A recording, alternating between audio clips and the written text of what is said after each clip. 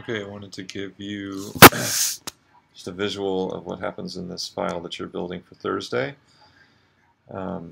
Here's f of x, here's g of x, and if I change LF slider,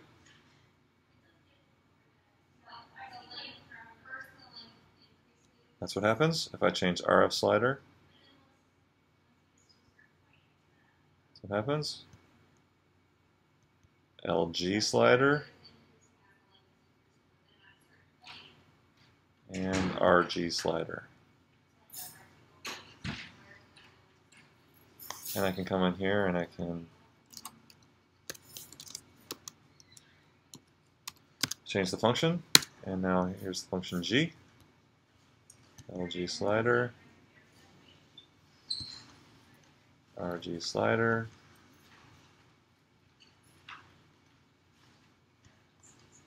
change the function f,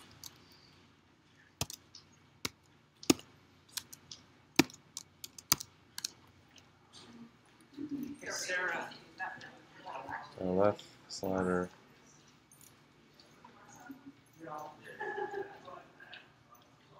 Okay, so I hope that helps you know what this thing does. You've got two more command lines to write, which are being hidden here.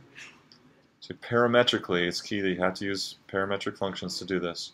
Parametrically graph f of x and g of x according to these sliders.